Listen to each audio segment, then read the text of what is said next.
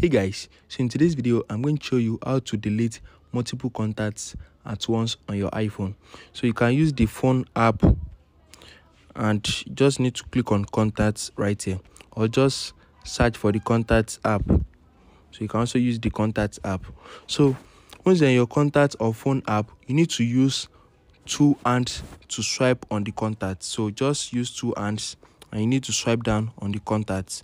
So once you use two hands to swipe down, you need to long click on it and you're going to see delete 8 contacts. So that's how to delete multiple contacts. So you can use this to delete a lot of contacts on your iPhone.